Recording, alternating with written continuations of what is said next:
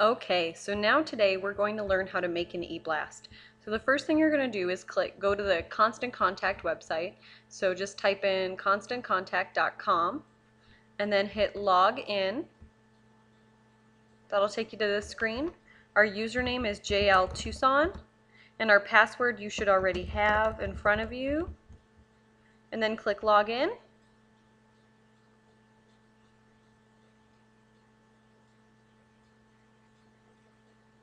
Once you've gotten into it, you can see that we have an old eBlast right here. It says September 25th eBlast. You want to first copy that, and then you want to change the date of your eBlast. So let's do October. What's the next day in October? So today's the 2nd, so it'll go out on the 8th. So October 8 eBlast. Okay, so that's the first thing you change, is the name. Then you scroll down. So you scroll down, and first what we're going to look for is anything out of date. So let's see here, JLT University Fall Series, November 3rd, so that can stay. October 27th, November 3rd, those are all going to be dates after our eBlast is out. And the next thing we're going to change is the date on the eBlast, so we're going to change that to October 8, 2012, click Save, perfect. So we've already decided that this is not out of date, so we're going to leave it. And then we're going to scroll down here. And this one is out of date. So it says Saturday, October 6th, 9 a.m. to noon is our next fall sorting. So let's just go ahead and open up the Junior League of Tucson page. So there's our website. Then you want to log in.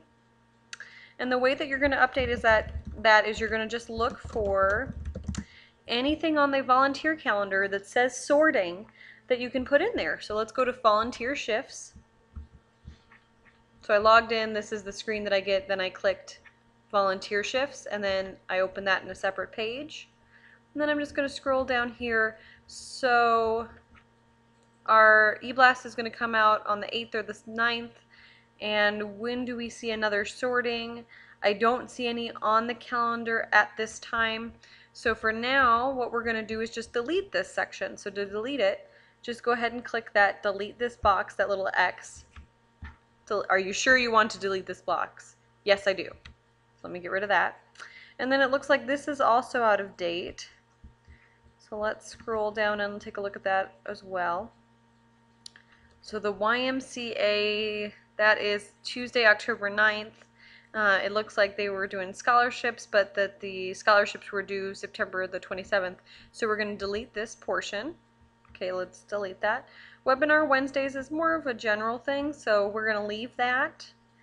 The ad hoc meeting still looks good, but now we've got these two lines right here. So those are dividers. We can delete one of them. So let's delete one of those. Perfect. And then let's scroll on down to done in a day upcoming events. So let's see here, done in a day, September 25th, so that one's out of date. September 26th, that one's going to be out of date as well. As is the Community Food Bank, Beads of Courage, but, sorry about that. Tucson won't, so let's click in there and we're going to edit some things. So let's get rid of all of these ones that we know are no longer. Getting some strange things happening with my computer. Let's try that again. So let's go ahead and just delete it. Just hitting backspace. We're going to delete this as well, because that one's also out. And then sometimes these photos don't go away, so if you hover over it, you'll get this little gear icon, and then just click delete, because that really messes it up.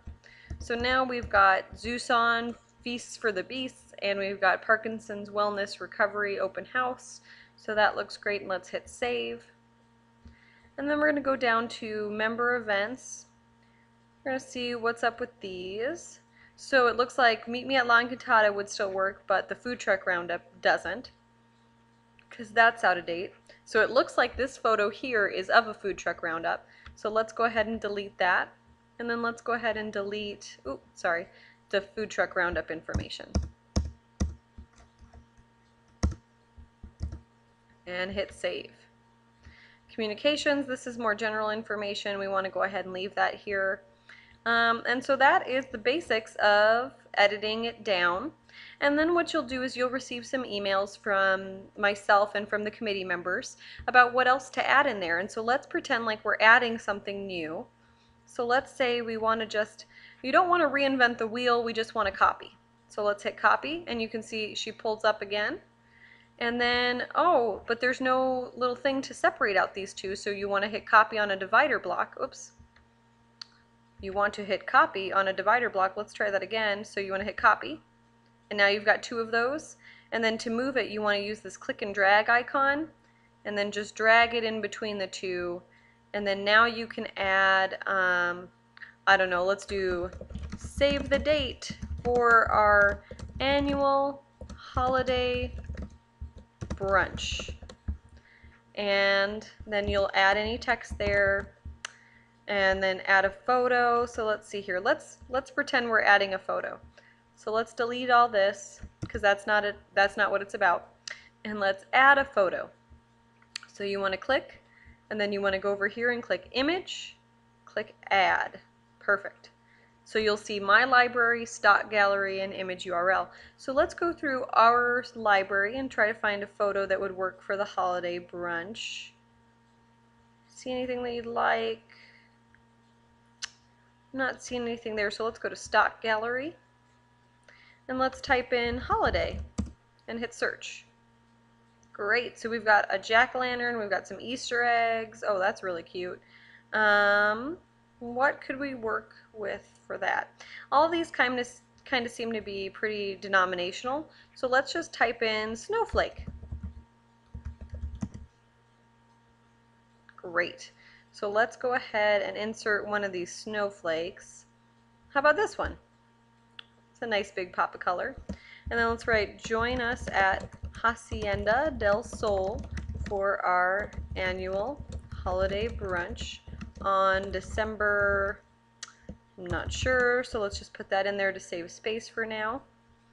Okay, and then see how it looks kind of wonky there, so let's go to resize, well, let's go to alignment, and let's go to left, or let's go to, yeah, let's go to left.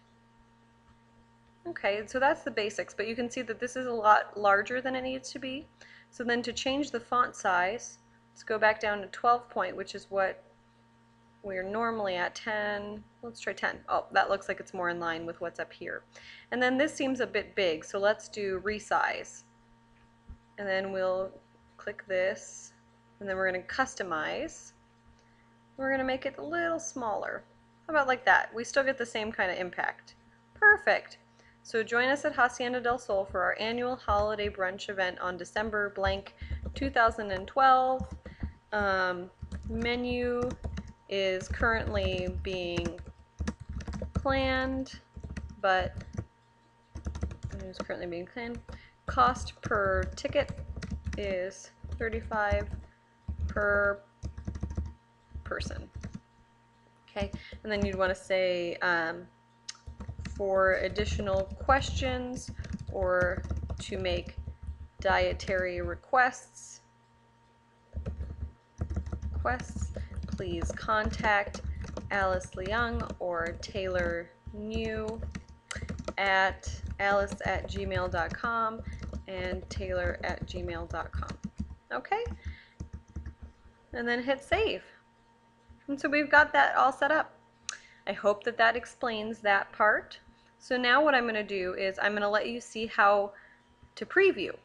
So, oh, and then the next thing we want to do is, we've already used the subject line last eBlast, so we want to hit edit, so that little pencil icon, and then just say save the date for upcoming events. So just kind of change it up a little bit. Don't want to have it to be the same thing every single time. And then you can click preview, and you'll see what it would look like in your email. So without any of the edits or anything like that. So you can see, oh, we've got photos both on the same size here, so maybe you wanted to change that a little bit. Well, you'd click out, and then you'd scroll back down again, and then we'd click this section, and then we'd get that gear icon over there, and then we'd do alignment right. And so now it kind of balances a little bit better. We've got more of a pop to the email. Kind of brings your eye down, makes it look around. And then to preview and send it to myself or yourself to see what it would look like, go ahead and delete the email addresses there. Add in my email, which is jenny.lamfers@gmail.com, and then your email at gmail.com or wherever your emails are. And then write a note. Hey, Jenny, just wanted to see how this looks. Let me know what you think. And then you can click send a test. And then once the test goes through, you'll see a little icon pop up here. So then go ahead and X, and then you'll hit save. And once you're done saving, if you go back to my emails, you'll see October 8 eBlast and then the little edit icon because it hasn't gone out yet. And that is how you make an eBlast.